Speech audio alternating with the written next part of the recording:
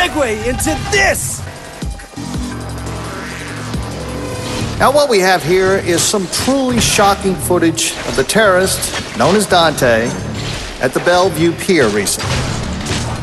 So what do we know about this Dante?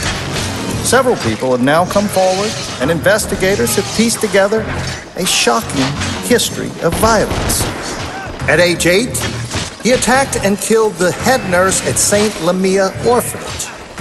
She was described as a sweet old lady who particularly enjoyed working with children.